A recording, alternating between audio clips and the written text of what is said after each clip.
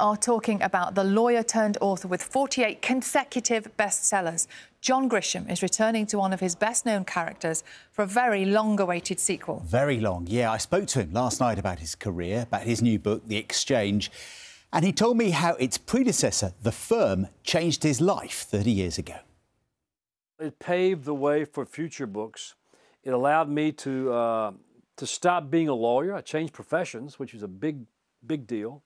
I stopped being a lawyer and became a full-time writer. And The Firm allowed me to do that overnight. And I closed my law office immediately. I didn't turn off the lights. I walked out and I said, I'm done, okay? I'm done being a lawyer.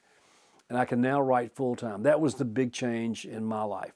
You've written books every year since then. I mean, incredibly prolific. And yet it's taken 30 years, more than 30 years, to come up with the sequel to The Firm, The Exchange, which is out now. Why did it take so long?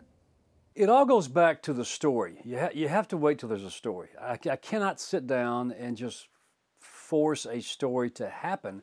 I can create some stories, but most of them don't work. I have to be inspired by something I see or hear or read about to be inspired to write the novel. And I'll take something I hear about or read and change a few facts and change some characters, and before you know it, you've got a story.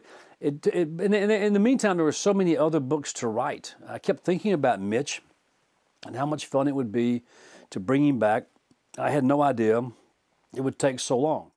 Of course, it was Tom Cruise who famously played Mitch in the movie of The Firm. The lawyers at your firm sure seem accident-prone. 4 dead lawyers out of 41 in less than 10 years.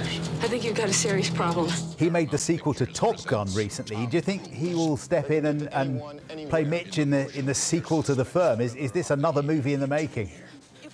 Well, I hope so. It's not in the works yet. I hope Tom, if Tom wants to do it, it's going to be done.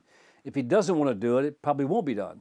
But when Tom came out last year with Maverick, which was the sequel to Top Gun, and a really fun movie, he did a great job. He still looks 30 years old. I don't know how these Hollywood people do that, but he doesn't age.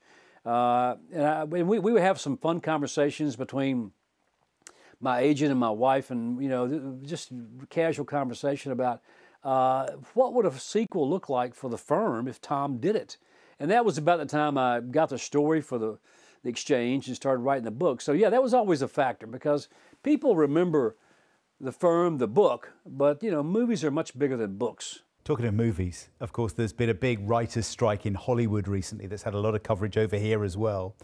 And I know that was partly about the use of artificial intelligence. And you as a writer also have real concerns about AI. How much of a threat do you think it is to writers like you? I'm not sure the threat can be truly appreciated or gauged or explained or predicted. We do know, we filed suit a month ago. A bunch of writers filed a lawsuit against OpenAI. So John Grisham, the writer of legal courtroom drama, is now involved in a real life legal drama of his own. A real plaintiff, yeah. Yeah, I'm suing people. For 30 years, I've been sued by everybody else for slander, defamation, copyright, whatever. I guess it's my turn to file suit. Of course, in the months ahead, we're going to have Donald Trump in various courtrooms, the kind of legal drama that you couldn't even have imagined in a novel. There's so much about Donald Trump that no one could ever have imagined.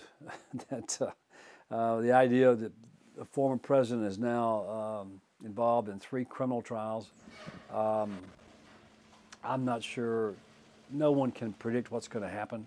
No one knows which trial will go first, which trial might affect his campaign. If he wins, which trial could affect or imperil his presidency. It's all new territory. None of it's pleasant because he's such an unpleasant part of American history.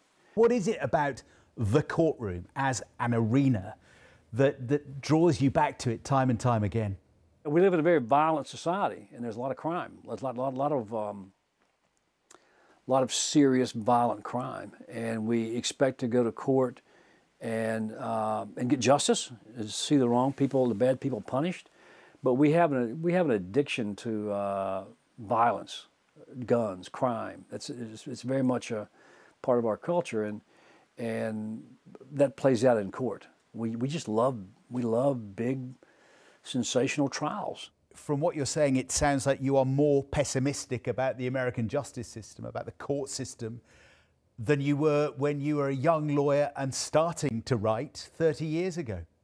I'm more pessimistic because for the past 15 years, I've served on 2 boards dedicated to exonerating innocent people who are in prison. I have come to realize over the years that there are thousands of innocent people in prison.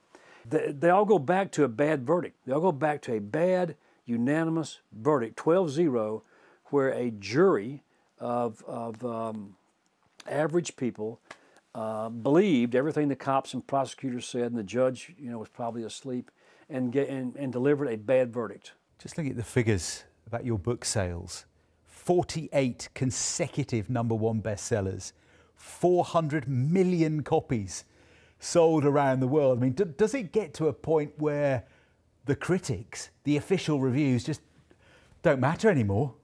Yeah, about 30 years ago.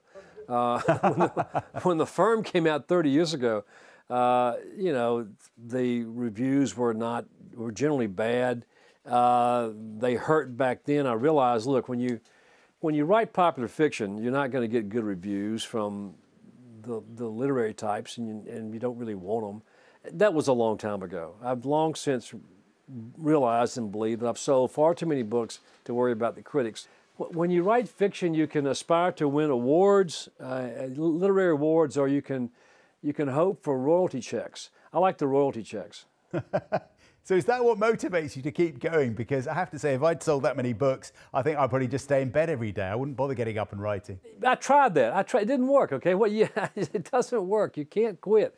You can't just goof off and the rest of your life. And there are too many wonderful stories that I want to write about, serious stories about serious issues, wrongful convictions, death penalty, mass incarceration, environmental destruction, stuff I like to write about.